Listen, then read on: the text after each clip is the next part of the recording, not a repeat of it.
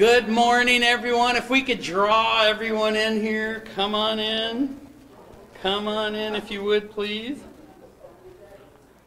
We have, I knew that there was going to be several people gone today, so I'm not surprised to look out and see that our numbers are few. But you know what? I completely trust in God's sovereignty. And I trust that He's in control. I trust that the ones that He wants here today are the ones that are here. And I trust that if you are here, that makes you one of them, and God's going to work in your heart. That's what I'm hoping. But I'm glad to be here, and I'm glad to be able to worship the Lord along with you guys. Let's begin with a song worshiping the Lord, The Power of the Cross. You can remain seated.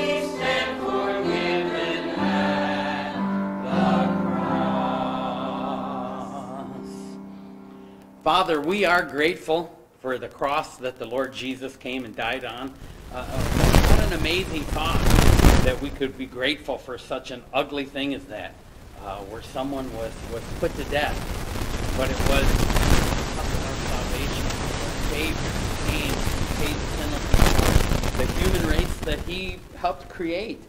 And we're grateful for that, Father. Thank you. Thank you that you've opened our hearts to draw us in, to hear the gospel, and to be able to respond to the gospel. We're grateful for that, Lord. Lord, we pray today for many of our brothers and sisters who aren't able to be here today. A number of them are out of town for one reason or another, and we ask that you would bless them. We ask that you would protect them.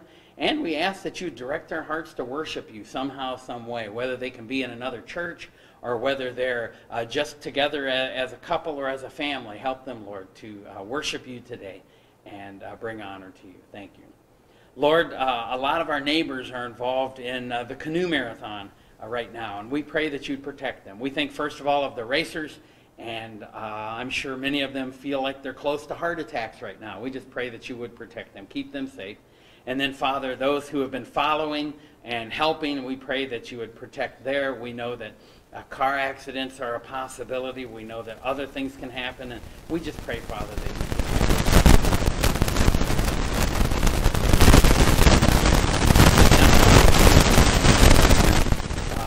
bring honor to you.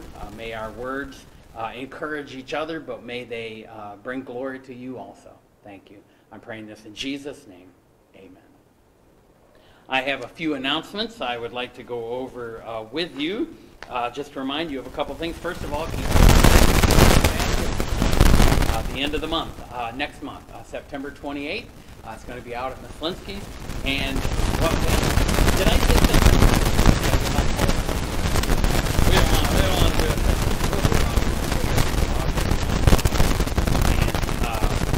We're planning on doing that. We've got a few people that are at this point planning on being baptized.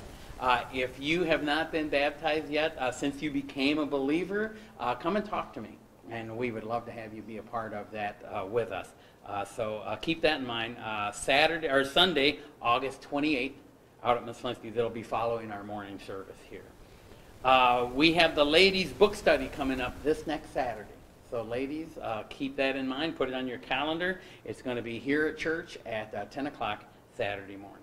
And then I have a letter that I'd like to read. For those of you that aren't aware of it, during our last week afternoon service, we had our quarterly business meeting, and the church voted to give a gift to Whitney while Whitney is on her internship. Most of you know she started her internship. This is the last bit of her education to get her veterinary technician license. And so she will be without income for the next 8 weeks or so. And so they decided to do that to help her, and that was an encouragement. Well, here's her letter. She says, Dear HBC family, thank you so much for the gift of money you gave to help me during my internship. It will be a great help during the coming weeks. Your generosity ministered to me, my parents, and anyone else I talked to about it. Thank you again, Whitney. But thank you very much for helping her with that. I know that she greatly appreciates that. Just remember to pray for each other, especially, like I said, this week, as many people are gone right now. Pray that the Lord would protect them and bring them back safely. I'll remind you that we have our offering baskets by the door. If the Lord lays on your heart to give this week, that's where you'd put it, and then we will take care of it afterwards. Okay, I think that's all of our announcements. If you would, we will sing together again. This time we're going to sing, You Are My All in All.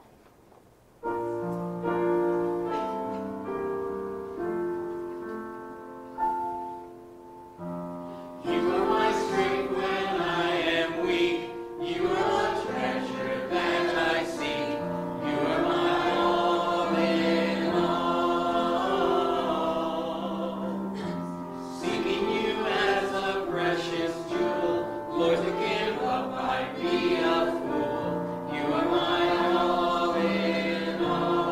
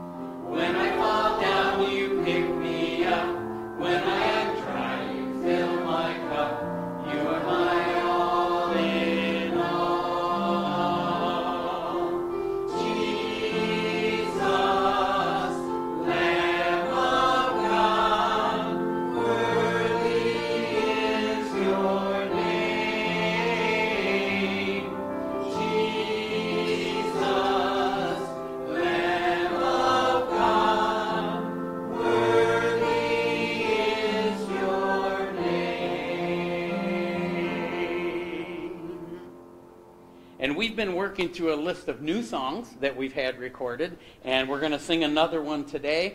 Maybe many of you know this. I think the melody is simple enough to where you'll pick up on it pretty quickly, but it's I Worship You, Almighty God. Use the one in all capital letters, Donna. I forgot to tell you that. We've actually got a couple songs recorded by a couple different people, and that's the one that we'll use.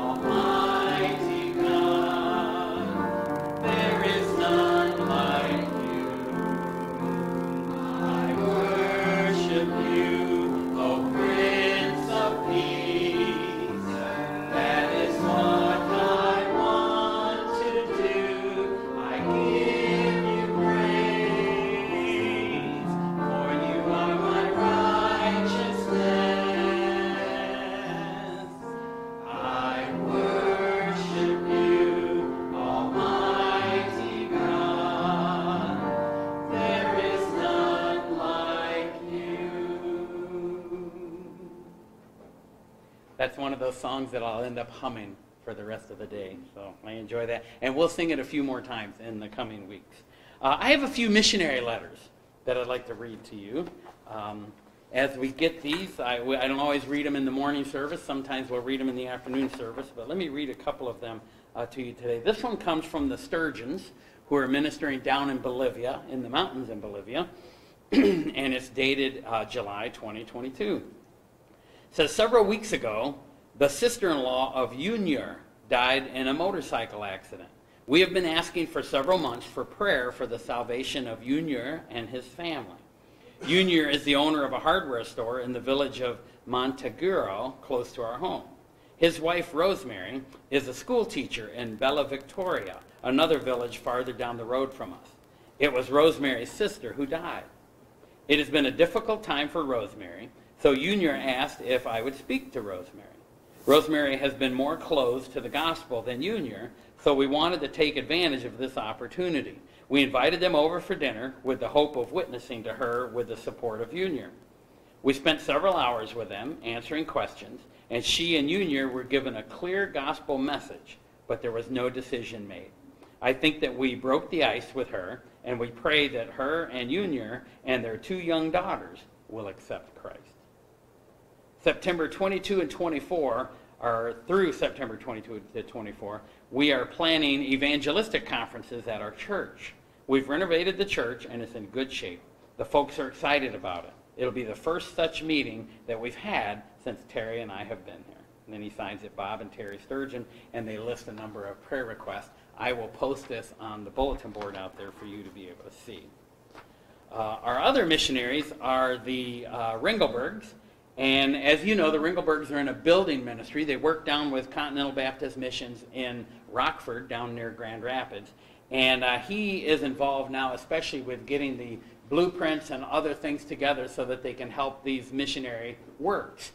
And the churches that they're dealing with, they're not just helping any churches, they're helping churches that are in missionary status. And that's either because they're a brand new church that's been planted, and a lot of times they buy older facilities that need to be redone so they can use them, or they're a church that's been around for a while, but for one reason or another has slipped back into missionary status and needs a supported pastor.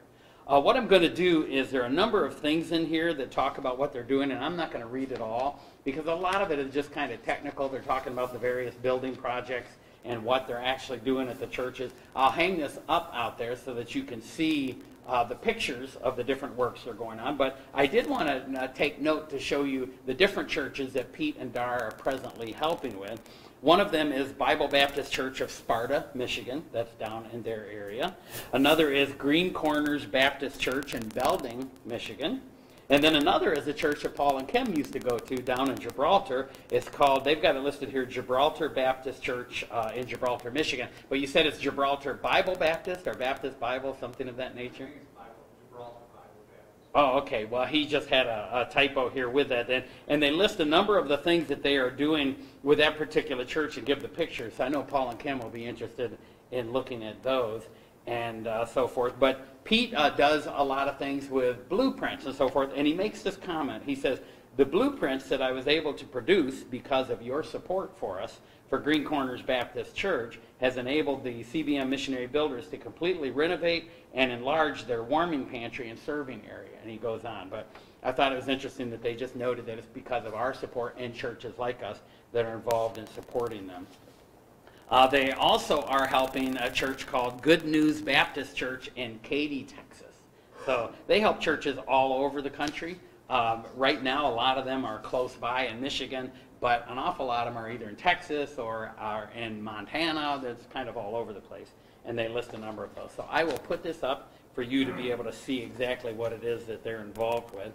And then I want to read this. This comes from the agency that the Ringelbergs come from down in near Grand Rapids for Continental Baptist Mission. It says, Dear Heritage Baptist Church, greetings in our Lord. This is the last letter of thanks for me personally as president of Continental Baptist Missions on behalf of our missionaries. And this is from Bill Jenkins. It says, in June of 2019, we presented and received the approval of the CBM board to move ahead with our 3-year transition plan. My tenure as CBM president will end on July 1st, 2022. So this letter was written for the end of June, so he's actually done now with the mission as far as being the president. It says, throughout the last 16 years of serving as CBM's president, God opened the door for Terry and me to minister in churches across the United States and Canada. We have been blessed to see many come to know the Lord as their Savior, and hundreds of believers make decisions for a closer walk with the Lord. Terry and I desire and believe God would have us continue to serve as CBM missionaries in a special ministry of equipping the saints, based on Ephesians 4:12, which reads, for the perfecting of the saints, for the work of the ministry, for the edifying of the body of Christ. And then he says, our ministry will be threefold: evangelism toward salvation, education toward sanctification, and encouraging toward steadfastness. And then he says, CBM has served churches and missionaries for the last 80 years, and we look forward to God doing great and mighty things in the years ahead. Thank you for being a part of this ministry through our financial support of our home office and the missionaries serving to establish biblically sound and spiritually healthy churches on the home front. In His amazing grace, Bill Jenkins. So he is now finished as the president, and I'm not sure if they've already have another president in line or not, but we will find out more about that. Thank you for praying for them. I know that they would greatly appreciate that.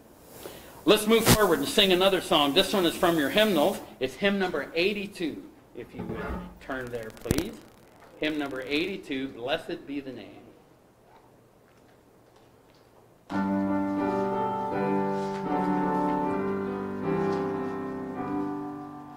All praise to Him who reigns above, majesty supreme, who gave Himself for man to die, that He might man redeem. Blessed be the name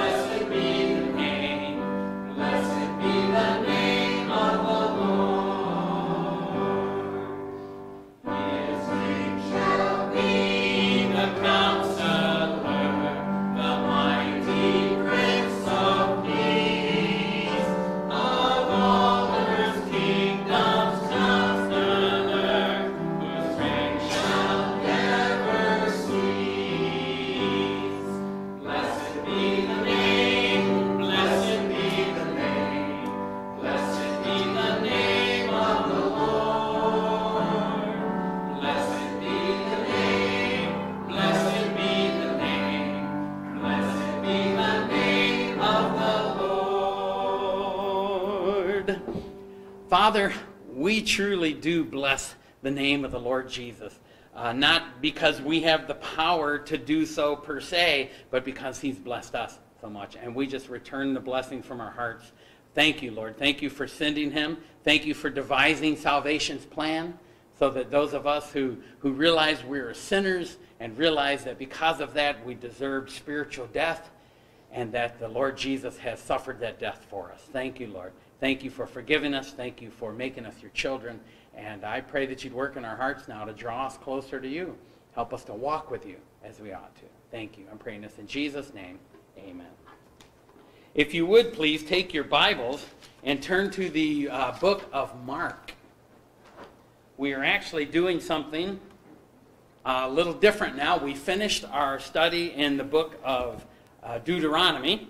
And I decided instead of starting a long book series right now in the middle of the summer, I wanted to do a shorter series. And then come September, I'm planning on moving into another direction. So we'll see when we get there. But what I wanted to do now is I want to do a short series that I've actually done in the past, but I want us to revisit it in a few instances. It's called Interactions with Jesus. And what I mean by that is there are people who have had interactions with the Lord Jesus in the Scriptures, and I want to look at those different situations and consider what was going on and consider how it might impact our lives today. But let me ask you this. If you could talk to anyone from the past, who might it be? And there's probably a lot of different names that are coming up. We probably all have relatives that we'd like to see. Maybe it was mom or dad or one of our children or something of that nature. Lots of people we could talk to. But if you could talk to historical figures beyond your family, who might it be? Can you imagine if you could get the chance to actually talk to Jesus and to actually interact with him about various things, maybe about things that he went through back then, but what about interacting with him about things that he's allowing us to go through even now? What might you say? What questions might you ask? Well, we're going to look at one of the stories today. You can see I've got it written through the roof, and if you're a good thinker and you're already at Matthew chapter 2, you realize we're talking about the man who was let down through the roof that had to meet Jesus because he needed to be healed. And we're gonna talk about that. But I want you to think about this while we're going through it, and we'll revisit this idea at the end of the message. There's a little bit of a moral dilemma that comes up when we look at stories like this, stories of this man being healed and how it served Jesus' purposes and so forth. And the question is this: did God and Jesus use people to prove their own points? Did they use people, for their purposes and so forth? And if that's the case, should these people feel used? You know what I'm saying? Sometimes you might wonder when you're going through an issue or so forth, and you want God to use it for his purposes, but have you ever felt used? Have you ever felt like that God's just using you for his own things? And I guess that kind of implies that maybe he's not considering your feelings on the matter. What do you think about that? Is it fair or is it unfair? And we could look at calamities, but what about blessings as well? I mean, it'd be one thing when you're going through a calamity and you wonder, why are you blessing them and it's going so well for them and not me? But put the shoe on the other foot. Maybe you should be thinking, Lord, why have you blessed me so much and yet you're allowing them to go through some of the deep waters that they're going through? So just keep that thought in mind. Think about that, and we'll revisit that question at the end of this time. But right now, let's look in Mark chapter 2, and let's read this particular story. It begins at verse 1 of that chapter. And again, he, that is Jesus, entered Capernaum after some days, and it was heard that he was in the house. Immediately, many gathered together, so that there was no longer room to receive them, not even near the door. And he preached the word to them.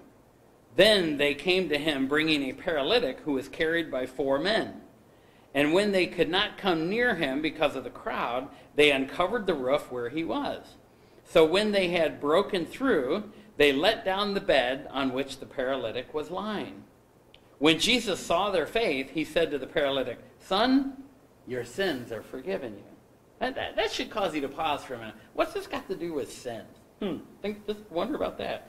Verse 6, and some of the scribes were sitting there and reasoned in their hearts, why does this man speak blasphemies like this? Who can forgive sins but God alone?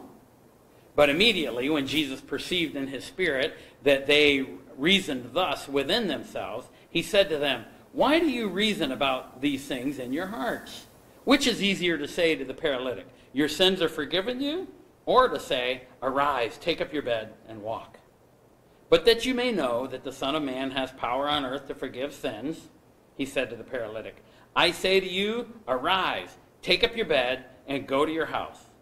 Immediately he arose, took up the bed, and went out in the presence of them all, so that they all were amazed and glorified God, saying, we never saw anything like this.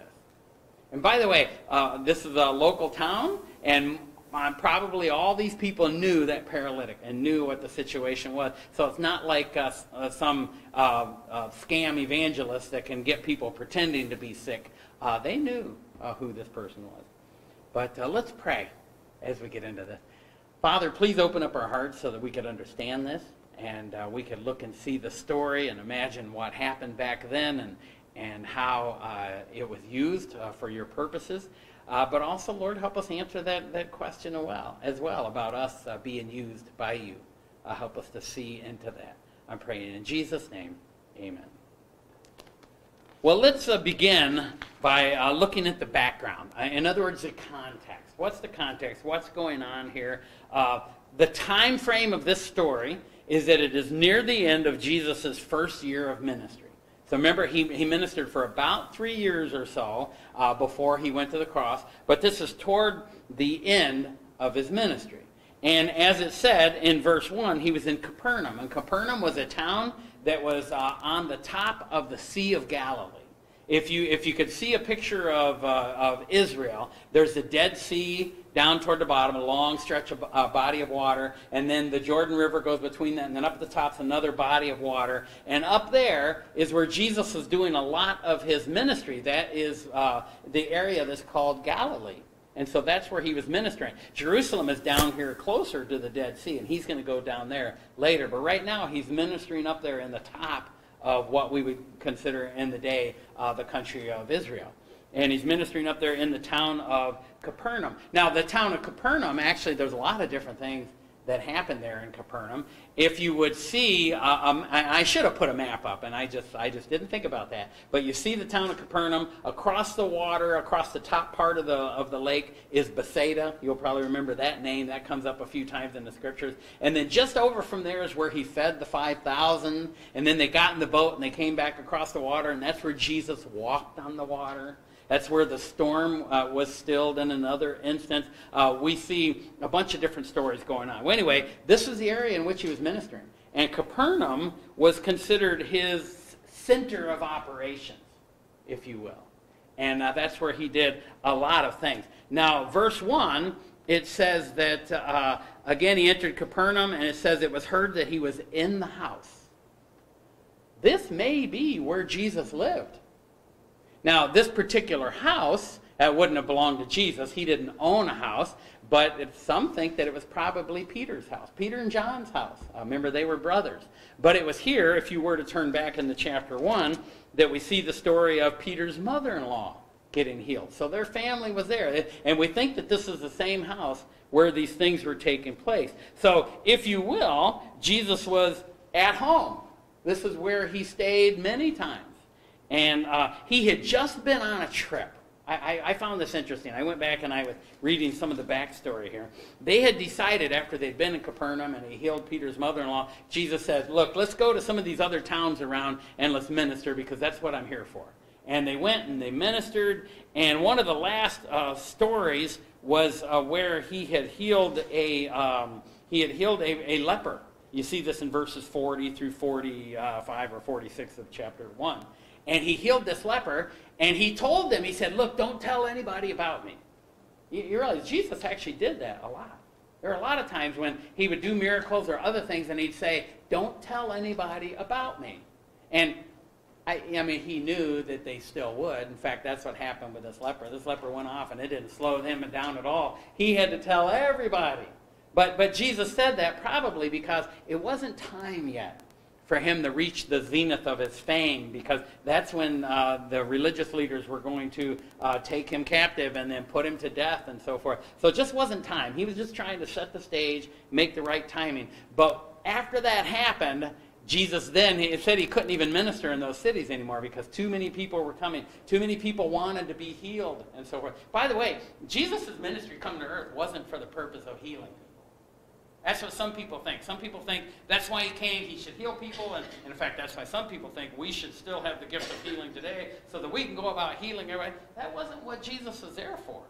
Jesus was there to present himself as the Messiah and for people to accept or reject him. But the healing was part of the proof process. You know, the proof is in the pudding. If he really is the Son of God, these are things you would expect him to do. So he did those things, but he didn't heal everybody. I mean, I've heard people say, boy, probably, I bet if you went back and did a search of all the deaths that happened in Israel, it was probably the lowest number of deaths there ever was in their history. I doubt it. I would have to think that everything was just normal, as it always was. Yes, he did heal a number of people. Yes, he did help with a number of things. He showed great compassion in a lot of ways, but that wasn't what he came for. He came to present himself as the Messiah. And it got so bad after that leper went and started telling everybody that Jesus, it says that they couldn't even go into the cities anymore. So he had to stay outside and minister out in the wilderness, if you will. And then right after that, in chapter 2, verse 1, is when they came back to Capernaum. So you kind of see the situation that's going on there. Now, what's the immediate issue going on here in this story of the paralytic man being healed? Well, first of all, part of it is that Jesus' popularity is building. And since he got known so well in the other towns in the region of Galilee, as he came back, his own town, they already knew about him, but they keep hearing more and more of the stories going on. So once they found out he was in the house, boy, they just flocked there. And they come there to hear more of his teaching. Probably there were people looking to be healed, all of those types of things. But one of the issues that rose during that time was the question of his authority. And really what we mean by authority is who is Jesus? And if you can answer the question of who he is, then you see exactly who his authority is. In other words, if he truly is the Son of God, this guy's got power. This guy's got an authority, if you will, if you want to put it that way. So that issue is at hand, and that's the issue that's going to be dealt with here. And you see that not only did the people come to see Jesus, but a lot of the Pharisees and scribes came. They came to see who he was. Now, the Pharisees, they were a group of people that were average citizens, if you will. They didn't have royal birth. The scribes or the Sadducees, they were part of a family group, and they had power based on what families they were born into, but not the Pharisees. Pharisees were people that just wanted to follow the Lord, and they got involved in teaching the Scriptures, and they did a lot in the local towns, the local synagogues, and they would teach the Scriptures. And if you will, in the day, they were the conservatives that were around. However, they went too far with their conservativeness, and they started creating all kinds of rules and regulations and laws, and they went too far the other way. You know, but they were coming in here. They wanted to see exactly who this Jesus is and what he has to say. So they're in this house, and they have this huge crowd that's going on. So that brings us to point number 2. Let's look at the interaction. Let's look at what actually happened here as we consider this story. Now, it says that the whole house is filled up. In fact, you couldn't even squeeze more people in by the doorways. It was just packed. And so here comes this man, this paralytic. This man who's paralyzed. Is that politically correct to call him a paralytic? I don't know. What would we call him today? Walking challenged or something like that? I don't know how it would be. But he's laying on a bed, and he wants to be brought into Jesus. Obviously, he wants to be healed. Or it's even possible, I've heard it suggested, that maybe he was in such a state, it wasn't so much what he wanted, but his friends wanted him to be healed. And I kind of believe it probably was all of them, not only the 4 guys that were carrying him, but him as well. And they thought, if we could just get him to Jesus, then maybe this could be taken care of. Now, have you ever wondered how he became a paralyzed person? It's possible he was born that way. Jesus runs into a number of people throughout his ministry that were born paralyzed or born blind or something of that nature. It's possible that happened, but just the way that the story goes and as you read between the lines, I don't think so. I don't think he was born that way. I think they probably would have mentioned that. But I think somehow he became paralyzed. Was it some kind of an accident that he became paralyzed in? We don't really know. Let me ask you this. Was his paralyzing accident, if that's what it was it sin-related? Keep that in mind. That idea is going to come up later. We'll just think about that in just a little bit. Well, anyway, these 4 guys carried him, and they took him up on the roof. And they decided, we're going to let him down. If the people won't get out of our way and let us in there, we're going to let him down through the roof. So they decided to cut a hole in the roof. Now, you might be imagining houses like what we have here. Most of our houses have a peaked roof of some sort, steep. That's not how the houses were made in Israel during that day. They had flat roofs, actually. Flat roofs with a little bit of a wall around the outside. And when you come to the evening and the sun is going down, the house is still really hot inside. So they would go up on the roof. And that's where they would sit and enjoy the cool of the evening. A lot of times they would even sleep up there in months like this because it was cooler than it was in the house. And so you probably had this flat roof. And the houses were generally made out of clay. And what they would do is they would wet the clay down. Maybe they'd mix some grasses in with it. And when they were making the roof, they would actually create these, as I understand it, these stronger panels. They were like clay panels. They'd put them down on top of the rafters. And then they'd get this mud mixture that would become clay. And they would put it over the top of it. And they'd spread it out all over it. And it would seal off the roof and hold those panels together. And that way when the rain and so forth came, it wouldn't go through the roof. It would drain off through a hole on the side somewhere like that. So these guys, they decided, they got up on the roof and they started tearing it apart. And they started pulling the things apart. They probably came down to where these panels were, and I'm sure these guys knew how the houses were made back then. And they pulled the particular panels off that they needed till they made a hole big enough to drop the fellow down in. I don't know how well you can see that picture. I love that picture, but you can see the 4 guys, or a couple guys up in the top still holding ropes. They're the ones that let him down in, but you can see the hole in the roof. Can you imagine the mess that would have created? Can you imagine if you were inside there with Jesus, and Jesus is talking, and of course you could probably hear the commotion going on, but then you start getting bits of debris falling, bits of dirt, bits of grass maybe that's mixed in with the clay. It probably was just kind of a weird situation. And I can imagine everybody just kind of stepped back, I don't want something to fall on me. And they watch this hole open up, and then they see this guy let down. So they put him down in here. And he comes in front of Jesus. And what does Jesus do? It says that Jesus looked at him and said, "Your sins are forgiven." I don't know about you, but something like that should make you stop and think. It does me. I read that and I think, wait a minute. Why did he go there? I mean, you could use the Sunday school answer and say, oh, I know Jesus is God and God loves us and God forgives our sins. And that's too easy of an answer, though, even though that's all true. But why? I mean, why would that be immediately what he went to? Well, we know the rest of the story. Jesus was going to use this to prove a point here. But I'm wondering that there was something involved in this guy's life, maybe. Somehow, some way. I wonder if his particular paralysis had to do with some sort of a sinful activity. I mean, maybe the guy had been a thief. And maybe he had tried, maybe with his 4 friends, they had tried to break into someone else's house the same way, break open the roof, and he fell through and got paralyzed. Well, then you're caught, right? Now you're caught, and everybody knows what you're doing. Everybody knows your situation. It's about like you've heard stories of people who have a dog, and they come home, and the dog's got a prowler caught up on the fridge in their garage, and the prowler's afraid to get down because the dog's down there growling at him. Well, the guy's caught. Well, what if the guy did get down? Well, then he's going to get caught also, right? Not just by the dog, but who do you arrest? Well, the guy that's got all the bite marks on it, right? The guy whose arms are torn up, the guy whose face is kind of tattered. Yeah, he's the one. Well, it makes me wonder about this guy. Was his paralysis because of something like that? Maybe he was involved in thievery.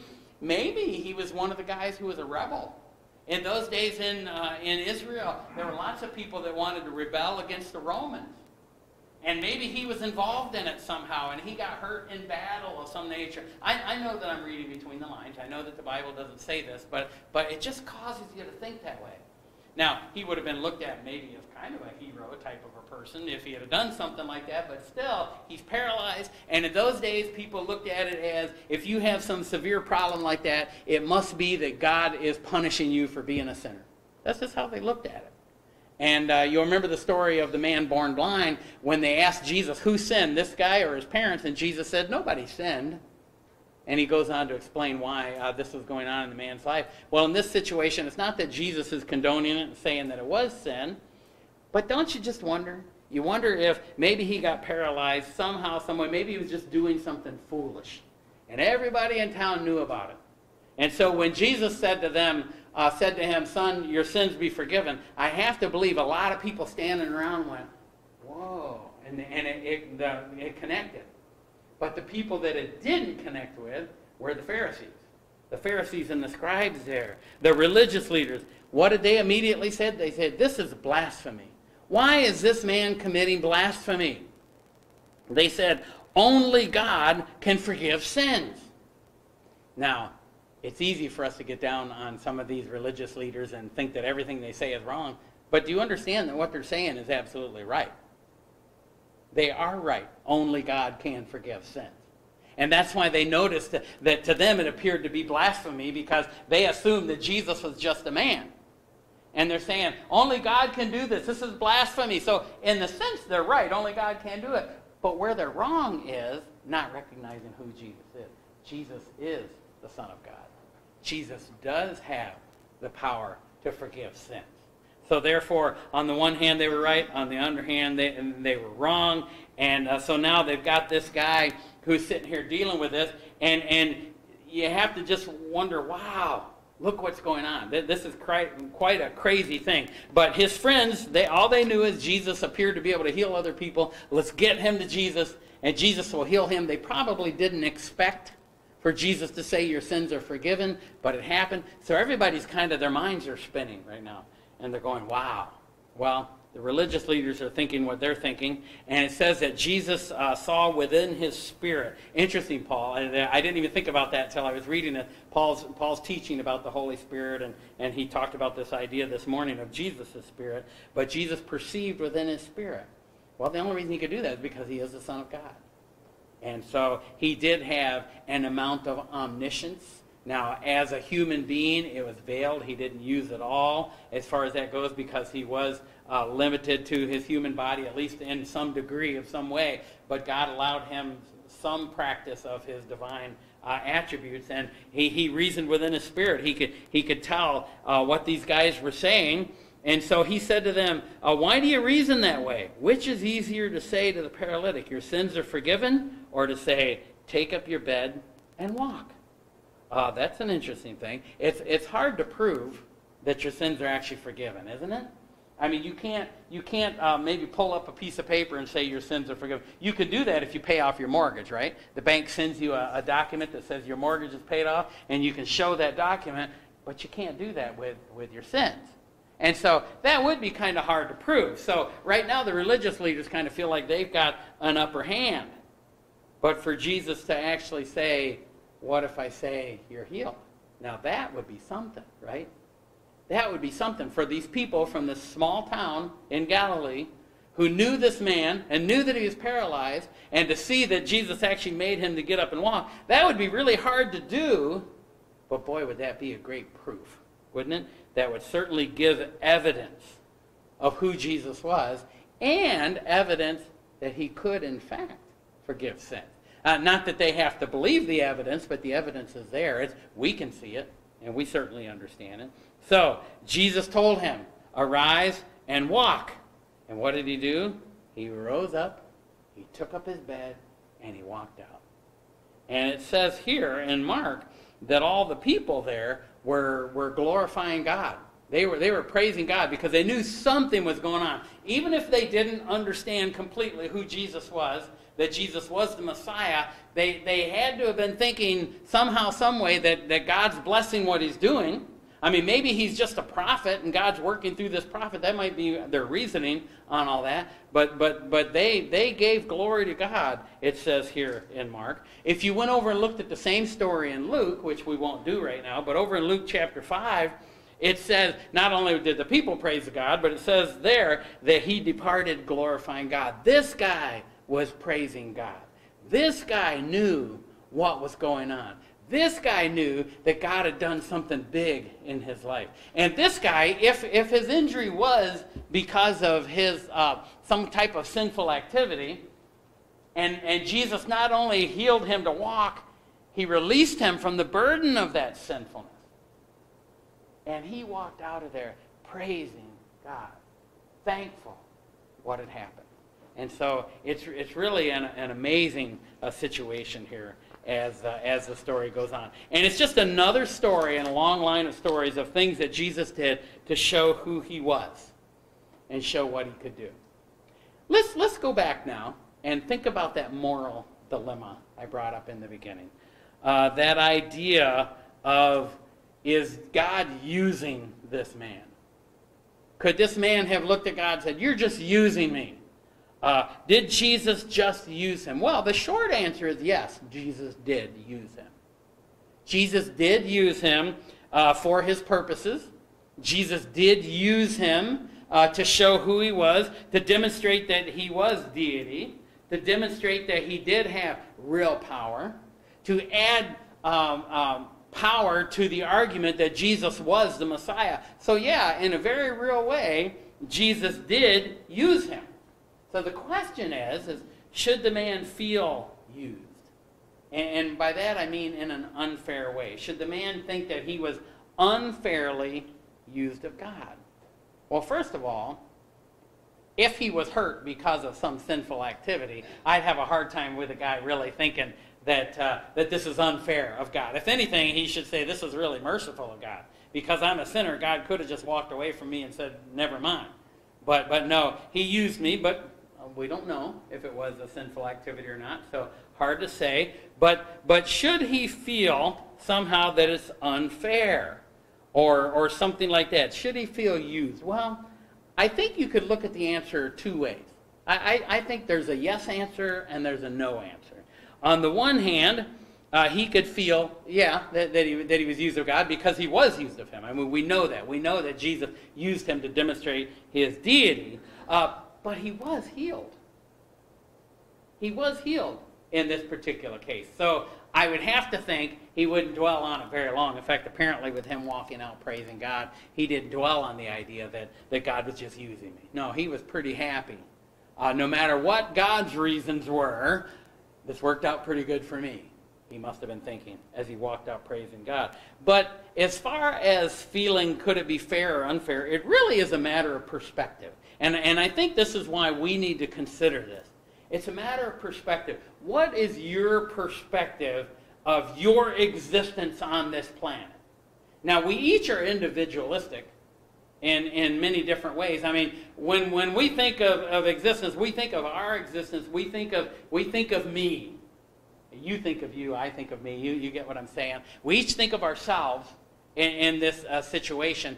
And everything kind of revolves around what's going on in our life, right? And so we look at it that way. So if this guy's life revolves around himself, and that is the most important thing that's going to happen in the history of the world is what happens to me, well, then he might look at it as unfair.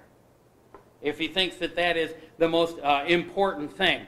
I'll be honest with you, in the last week, even before I started studying for this, a couple things popped up that I saw online where people are saying things about God and how God works in their lives. And there are some people that take everything and they make it about me. I remember seeing one thing, and they were trying to encourage. It was something that was trying to encourage people to keep on following God, keep on going. But the way they encouraged God, or the way they encouraged these people to follow God, was that it was all about you. You need to know that God is here to make everything good for you. One of the ones said that, look, God wants you to be happy. God wants you to be happy, and God needs you to be happy. I think is what one of them said that I actually read. And as it went on, it said, look, God is saying to you, I've got this. God is saying, I'm working on your problems. One of them actually said that. I'm working on your problems right now, so I've got this. It's good. I need you to be happy. I need you to be joyful. Let me just say, that is not biblically sound advice. Now, I'm not saying that God doesn't want us to be happy. God does a lot of things, and he does bring joy in our lives.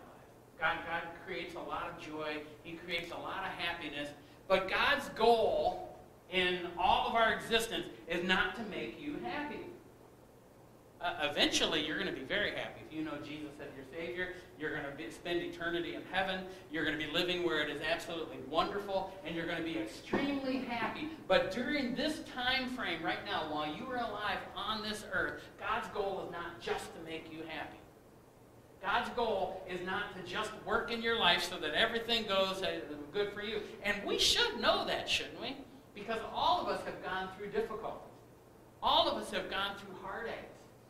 All of us have lost people in our lives that may have made us ask, why, God, why would you do this? And I don't know that it's even a bad thing to ask why necessarily. I think David in the Psalms asked why a number of times. But if you'll notice, at the end of those Psalms, David always comes back around to submitting to God's sovereignty. He may ask, why are you doing this, God? But in the end, he'll come back and say, but God, I know that you're wiser than I am. God, I know that you have a plan. I know that you are working out. So he never stays in that state. And frankly, the reason there are so many Christians that are depressed in their Christianity and that are disillusioned with God is because they've got it backwards. They think it's all about me. And when it doesn't work out the way I think it should work out, how dare you, God? God, I'm mad at you. I've heard people say that even just recently. I'm mad at you, God. Well, they've got it all wrong. Who are we to talk that way to God, to think that way about God? The problem is we've got it wrong. Remember I mentioned before, it's like that genie in the lamp. We treat God that way. We think that we rub the lamp and then God will do what we want. He'll give us 3 wishes or whatever. It's probably listed as some other way. You know, you live this way for God, he'll do this for you. You do these other things. You pray this prayer and God will do this for you. Boy, some religions do that a lot, don't they? Here, pray this prayer. Pray it 5 times this week and this is what God will do for you. It's all backwards. And it's certainly not supported by the Scriptures. That's an issue. So it's a matter of perspective. If life revolves around you, you just might feel used by God. However, if you see life as the fact that you are part of God's creation, God created you. Yes, he's got a good plan for you. Yes, he's got a future for you. But yes, he has the right to use you for his purposes right now. He has the right to do that. In Romans 9, I'm not going to turn there right now, but in Romans chapter 9, Paul is talking about that very thing, that God has plans and he's working these things out. And he says sometimes people could stop and say, well, why is God doing this? Should we even care about how we live because of this? God's working it all out the way he wants, right? And he says, you need to be careful. He said, God's the creator. We're the creatures. God's the potter. We're the clay. He says the clay doesn't look to the potter and say, why did you make me this way? You know, the potter could make you a beautiful vase, or he could make you a little bedside garbage can to throw the trash in at night. Well, I don't want to be a trash can, God. I want to be the beautiful vase. As the clay, you don't have the right to say to the potter, how dare you? You just don't. Instead, you say, I'm going to serve you, God. If you've got me as a bedside garbage can, I'm going to be the best bedside garbage can I can be. And I'm going to hold that trash for you so that your house stays clean, and then you can throw it out later. You see the point? We need to have that mentality that we're willing to serve God no matter where he's placed us, no matter what he's put us in, because God is sovereign. I want to turn for a minute to Colossians chapter 1. I want to read beginning in verse 15.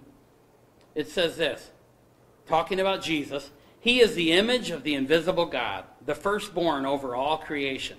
For by him all things were created that are in heaven and that are on earth, visible and invisible, whether thrones or dominions or principalities or powers. Did you get that? All things that were created by him. All things were created through him and for him. Why did God create us in the first place? For him. For him, not for us. Not because God was bored and thought, boy, I want some people that I can spend my time making them happy. You know? I mean, again, God does make us happy. He does bring great joy into our lives. And eventually it will be all glory when we're in glory. But right now, these things were made for him. It says, and he is above all things, and in him all things consist. And he is the head of the body, the church, who is the beginning, the firstborn from the dead, that in all things he might have the preeminence. For it pleased the Father that in him all the fullness should dwell, and that is all the fullness of deity, and by him to reconcile all things to himself, by him, whether things on earth or things in heaven, having made peace through the blood of his cross. He's the creator. He's made it all. It's all for him. And yet he was willing to come and die on the cross for us? Wow. We've got no room for complaint. I mean, we can complain, and God allows us to complain from time to time, but we need to repent of that too at some point and see that God has a plan, rather than feeling like I'm being used, rather than feeling like, how dare him do that kind of stuff for me. No, we exist for God. And we need to have that mentality. Now, unbelievers will never accept this. Unbelievers will look at this, and to them that just makes no sense, because it's all about me. It's all about everything being made right for me. And they see that. But we as believers, we have a different mindset. Remember the scriptures say that when you turn to Christ, you've been made a new creature? Your mind has been changed, and it has been changed. We have a new perspective on life, and we should be willing to serve him. I'm going to turn to another spot in 1 Peter chapter 4. And you remember in 1 Corinthians 10:31, Paul says something like this. He says, therefore, whether you eat or drink or whatever you do, do all to the glory of God. That's our purpose in life. If you looked at the flow chart that we have for our church on how our ministry works, it all starts with the top box that says to bring glory to God. And everything else flows from that. That really should be our mindset as well. In 1 Peter chapter 4, I want to start reading in verse 7. It says, but the end of all things is at hand. Therefore be serious and watchful in your prayers. And above all things have fervent love for one another, for love will cover a multitude of sins. Be hospitable to one another without grumbling. As each one has received a gift, minister it to one another as good stewards of the manifold grace of God. If anyone speaks, let him speak as the oracles of God. If anyone ministers, let him do it as with the ability which God supplies, that in all things God may be glorified through Jesus Christ, to whom belong the glory and the dominion forever and ever. Amen. It's a matter of perspective. We forget why we're here. It's about God's glory. It's about God's righteousness prevailing. And that's why we can put up with the thought that God is going to punish sinners. And that God does have a literal hell, that people are going to spend eternity there when they reject God. You can see that, because what's it all about? It's all about us glorifying God. That's what it's there for. And then Peter even goes on, he says, beloved, do not think it strange concerning the fiery trial which is to try you, as though some strange thing happened to you. But rejoice to the extent that you partake of Christ's sufferings. But when his glory is revealed, you may also be glad with exceeding joy, because we're going to be glorified with him. He goes on to say, God uses us for his purposes. He blesses us abundantly. But on this earth, on this 80, 90, 100 years that we're going to live on this earth, we are still in our sinful bodies. We are still living in an environment that's under the curse of sin. Things are going to happen.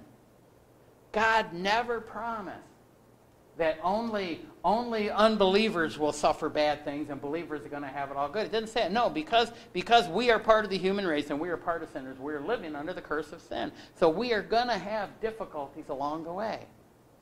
And yes, God can use that to point others to himself. God can use your difficulties to point people to the Lord Jesus Christ.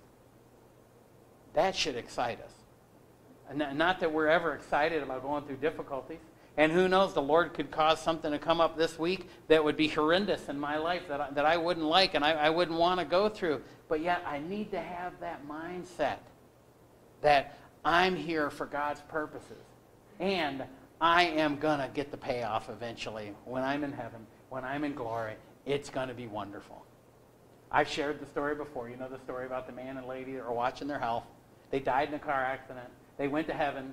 They showed him around heaven, and it was wonderful. And then the man got upset at the wife, and she said, "What's wrong?" And he said, "We could have been here 10 years ago if it wasn't for your muffins, your bran muffins."